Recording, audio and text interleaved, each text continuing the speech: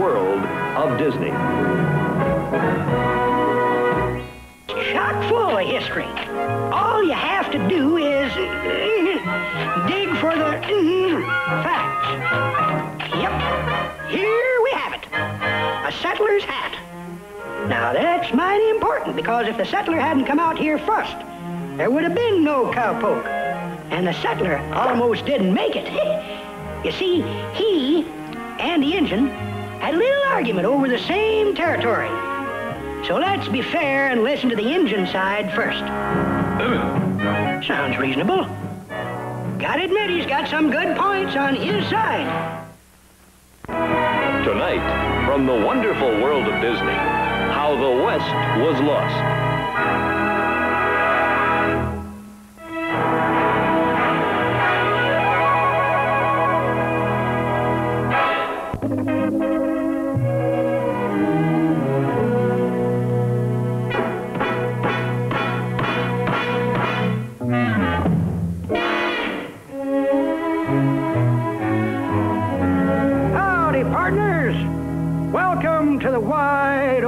Spaces, or at least what's left of them.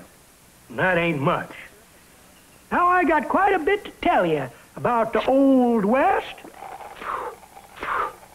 Yep. About the days of the pioneer, when it took brave men to come out here with mountains, rivers, deserts to be crossed. I'm sure you know what the pioneers done. Because of him, the West was won. But I want to tell you how the West was lost. There once was a time when a man could see moving across the lone prairie a canvas wagon pulled by animals.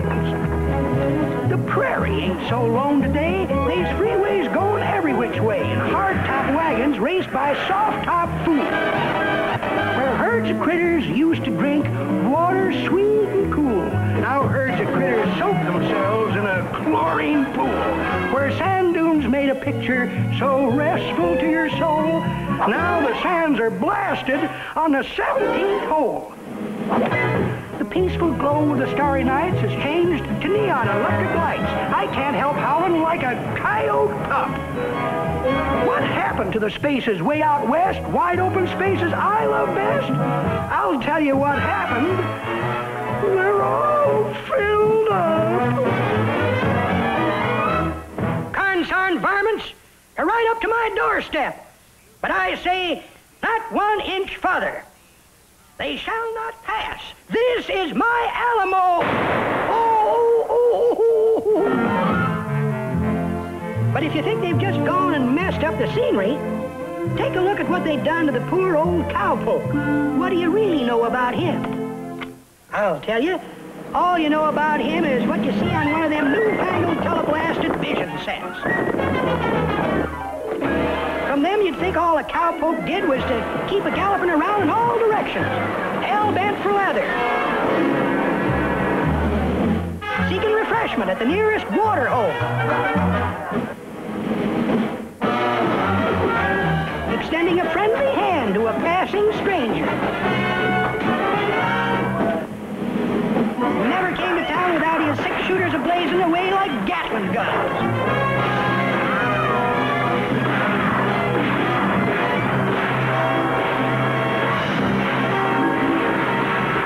Folks think this is a true picture of the old-time cowpoke, but it ain't the way I heard it.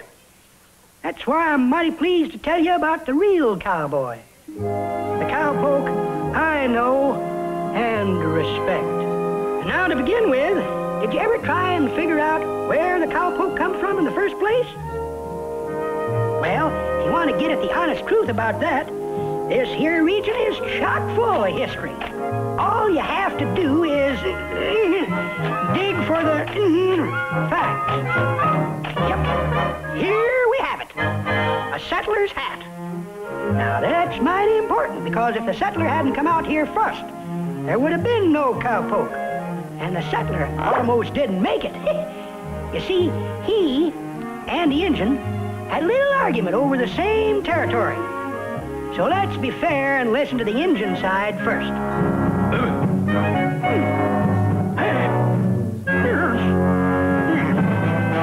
Sounds reasonable. reasonable.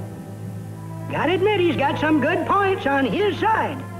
On the other hand, engines or no engines, the settler's job was to settle.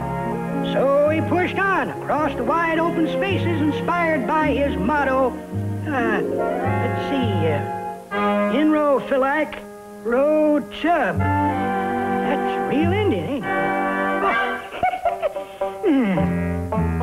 Californy or bust.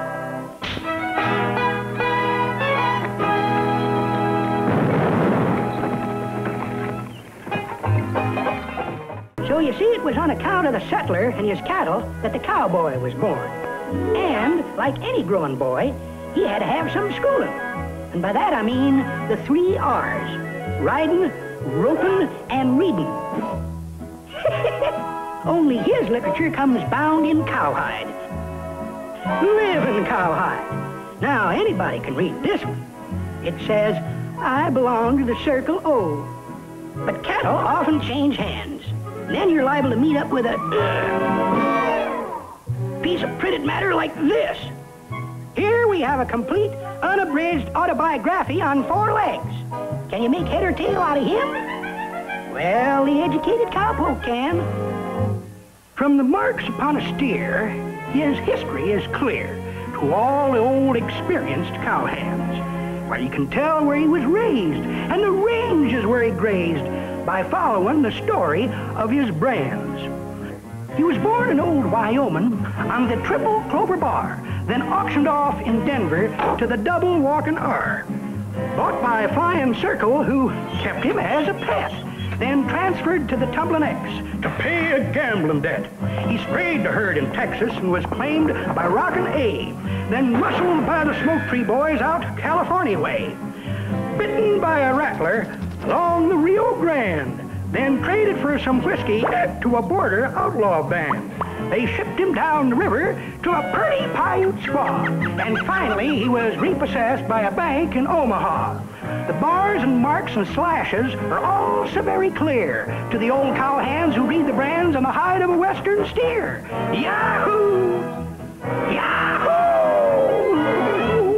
Well, so much for the 3 R's. Of course, all them brands were for the purpose of preventing a 4th R, namely rustling. To do that, the cowpoke had to learn a 5th R, revolvers.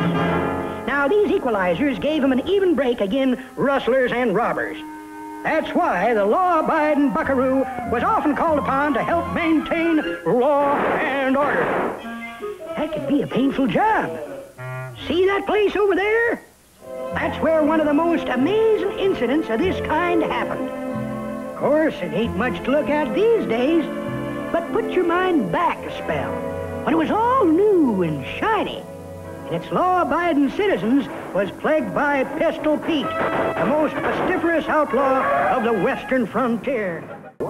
Sure was a rough, tough, romantic breed, that old-time cowpoke.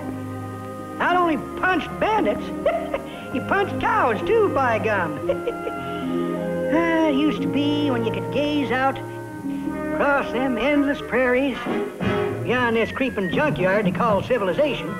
Maybe you could see a lone cowpoke top one of them buttes out there, keeping an eye on his critters below.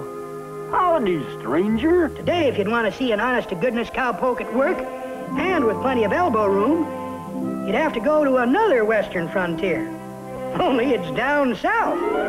Way, way down south, in Argentina. To get an idea how the 2 kinds of cowpoke compare, let's take our man here down to the wide-open pampas of Argentina and see how he stacks up against one of them gaucho fellas there.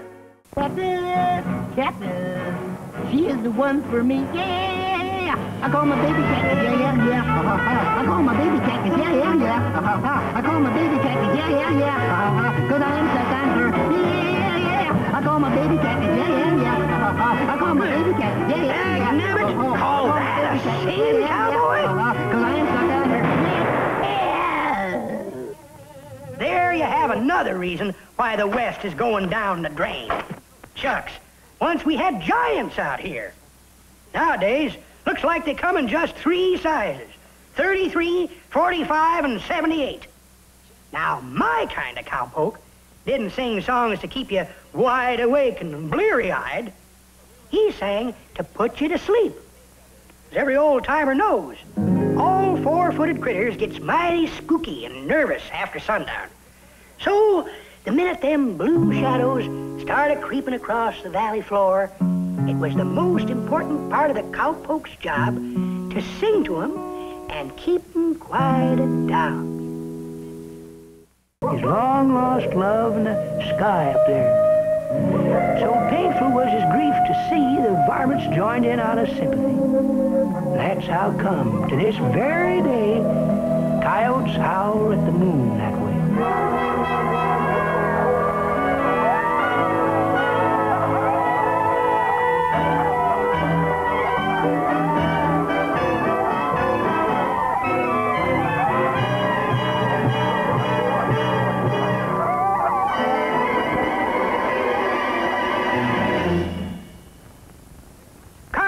Varmints, wonderful world.